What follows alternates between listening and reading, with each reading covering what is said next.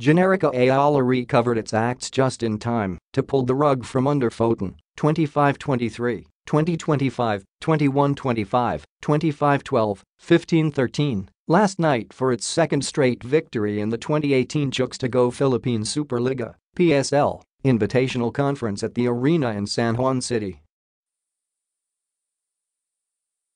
Down for the count after dropping 2 of the first 3 sets, the Lifesavers came back to life with a dominant showing in the 4th frame, then wiped out a 6-10 deficit in the decisive set to complete their fight back over the fading Tornadoes in 1 hour and 47 minutes of play.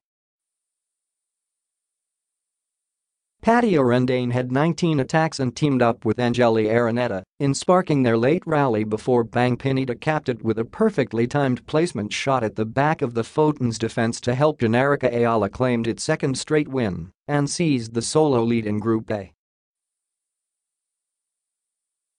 Towering spiker Jaja Santiago had another monster outing of 26 points, but she still could not prevent the Tornadoes from dropping their second straight match after as many tries. Meanwhile, Smart Army finally secured the franchise's breakthrough victory by pouncing on a depleted Sta. Lucia Realty side, 25-14, 25-16, 25-23, last Monday night. Veteran spiker Neen Bautista tallied 9 points, while Latgarda Malaluan finished with 8 points for the Giga hitters, who finally gained that winning feeling after bowing out empty-handed during their league debut in the Grand Prix.